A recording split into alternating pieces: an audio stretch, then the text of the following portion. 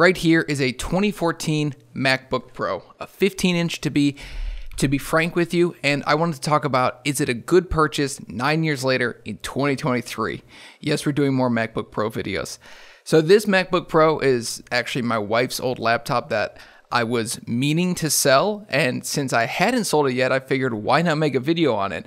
And this laptop has become a much more interesting proposition over the last couple of years because of the price and how much it's decreased over the past few years. These things can be had pretty easily, anywhere from $250 to $300 in America at least. You could probably get an even better deal if you were to find something locally on Facebook. That's just on eBay. That's a very quick cursory check that I made, which means that this laptop, while it doesn't support the latest and greatest Mac OS, it does support up to Big Sur.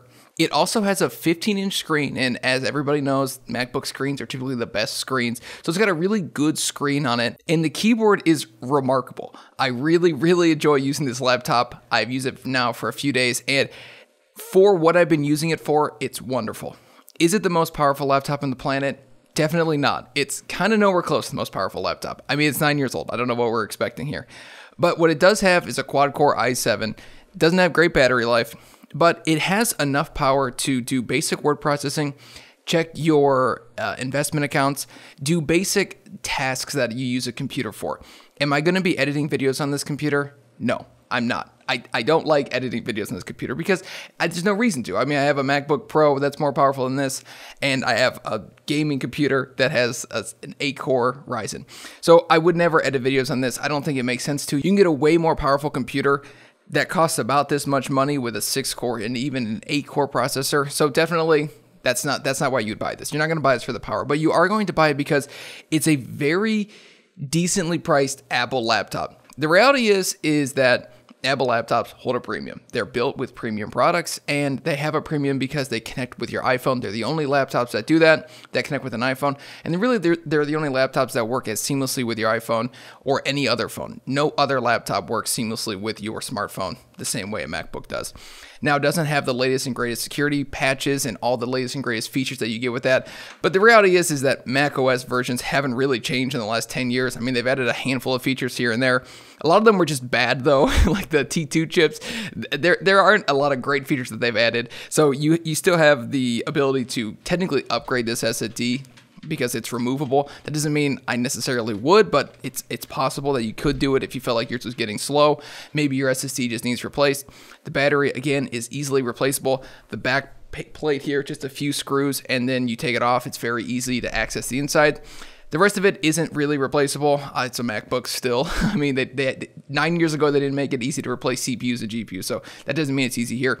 But you get a great keyboard, and the mouse, the cursor is actually really remarkable. I've been using a 2018 MacBook Pro for the longest time, 2-3 years now, and I noticed with that thing is it's got the haptic feedback, which means that it just vibrates. It doesn't actually click down.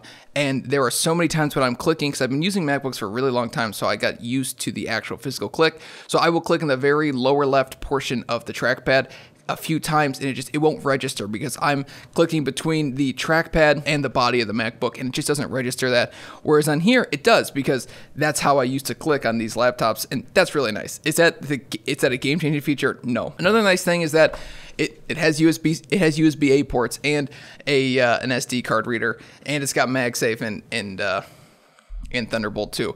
Does that mean that those features are life-changing features? No, they're not. You can get a dongle. I have a dongle. It's fine. It's kind of a pain in the butt every single time I need to use the USB with my current MacBook Pro, the 2018. I got to run downstairs, scramble for 5 minutes, look for the dongle. Where the heck did I put it? I always put it here. Why is it not here? So it's nice having that. Is it the world's best feature? No.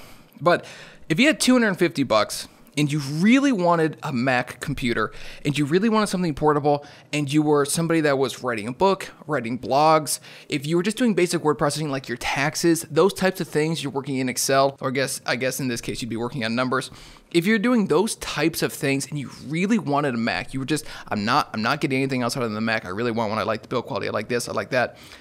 This is honestly not a bad purchase for $250 or cheaper. $300 starts to get to that point where, well, for $300 you get a way more powerful Windows laptop that's a lot newer, that has that potentially could do even more than what this laptop can do. But for a MacBook, and that's the big caveat here, is for a MacBook, this is a good laptop. If you're going to be editing 1080p video, 720p video, this is a good laptop for that. Again, you get iMovie for free. There are so many advantages with macOS that comes with this laptop, and one of them is iMovie. The software is really good, and that's a free editing software that's pretty powerful. It's not quite as powerful as Final Cut Pro or Premiere Pro, which is what I used, but it's good enough. I edited a lot of videos for this channel on iMovie, and that comes free with a laptop. So you pay the $250, but you also get a lot of software that comes for free. So you're paying probably $150, $200 for the actual body and the actual specs on the inside, but the rest of the money is the free software that Apple provides. Now, long term, is this going to be the best laptop to have? Probably not. I mean, the reality is it's a 9-year-old laptop, so you might have problems. If the CPU dies all of a sudden, if the motherboard dies, if the graphics card dies, if those things die, you're out of luck. I mean, you're out of luck. That's it. That's just the reality. Is you're going to lose a lot of stuff. But the good thing is with these laptops is that the SSD is removable.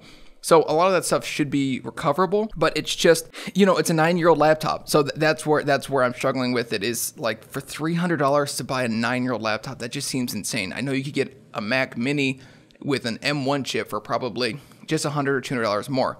But the reality is if you can only afford $250, you can't afford $100, $200 more, and then on top of that, a monitor, on top of that, a keyboard, on top of that, a mouse.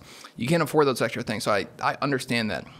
So that's why this laptop, where it sits, it's not a bad proposition. I love the keyboard. Typing on this thing, it makes typing on the 2018 MacBook Pro keyboard feel like complete junk. It feels like a complete downgrade. We all know that. So if you're doing certain things on this laptop where you could save a lot of your information to the cloud, if you're working on a book or a blog post where everything is just sort of saved in the internet, then honestly, this is not a bad purchase.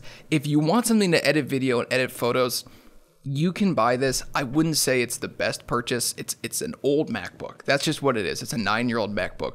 So at the time, it was a little underpowered, and the software is really good, but it's a 9-year-old MacBook. I mean, that's just what it is. It's an old laptop. So I would suggest against buying this laptop if you're going to be editing video, editing photos. But again, if you only have $250 and you really want a MacBook and you really want a Mac, it is not a bad buy. Is it the best purchase ever? Probably not. You could probably build or buy a used Windows computer for a very similar price that's significantly more powerful. But if you don't want Windows, I get that. So I would say if you only have $250, if you really want a Mac and you really want it to be portable, it's not a bad laptop to buy. The 2013s, 2014s, 2015s are not bad laptops to buy. Be wary of the ones with the NVIDIA cards, because those are more likely to fail. More parts moving around, more parts that can fail. I would look for the ones that only have dedicated Intel graphics, just because it's just one less piece to fail. And the power, the difference you get with the graphics card, you're not even going to really notice it. So I would just get the one with the Intel Iris graphics, and that's it. Save yourself a few bucks. And that's it. So I hope you liked the video. If you did, please, I don't know, let me know. I hate asking for subscriptions. I will see you guys in the next one. This has been Scott with Techno Eclipse. Peace out.